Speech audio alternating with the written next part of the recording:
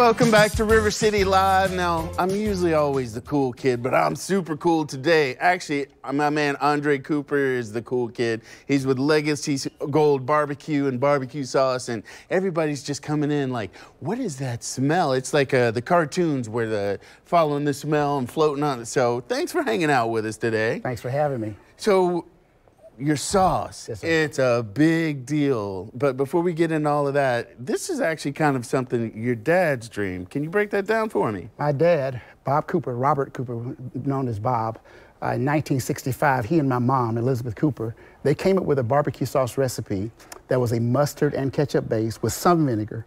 And it became the signature sauces for their line of restaurants. They had restaurants in Arlington, on the west side, downtown, whole 9 yards. And my dad had a dream of taking his sauce and sharing it with the world.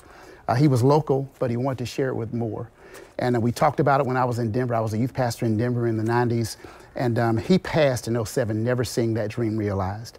And I came along, grabbed the mantle, and we've been running, nursing this dream for 30 years, and we finally got our sauce bottled and for market, ready for market. So this dream that was just like floating around, it's like, oh, maybe we'll make it happen, it could happen. And then what does it feel like for you and your family that it's finally become a reality? Man, it's a dream fulfilled. It's just a lesson for me in perseverance, never giving up on your dream. It was several times where it seemed like it wasn't going to come to pass. You know, I started, life happened. I was a husband, a father, a pastor, doing full-time ministry and doing barbecue as well. And life happens, and you start and stop. But this last time, I just sensed the need to go ahead and forge forward, and it's just a dream come true. Nothing like it. Now, I mean, most sauces, a lot of people that are barbecue connoisseurs, they know the mustard by itself, or the ketchup by it, or maybe the vinegar. But to blend all three, that's a different type that I've ever experienced. Yeah. In the South, typically we have a mustard-based sauce, real tangy. In Carolinas, they have the thinner vinegar-based sauce. In Florida, we also have the thick, the sweet ketchup-based sauce. Texas, of course, that's your thicker sauce, your tomato-based sauce. Texas. Yeah. And in Alabama, there's what's called Alabama white sauce, which is a mayonnaise-based sauce. Well, what we did was, what my father did, and we preserved the recipe, mustard and ketchup, so it's not too tangy, not too sweet, it's always just right. All right. Well, you know, obviously I should try the sauce, but you brought some meats with us, so, all right, so we got a plate with us, and then, so throw a little something on there, and then, so we're gonna go, you know what?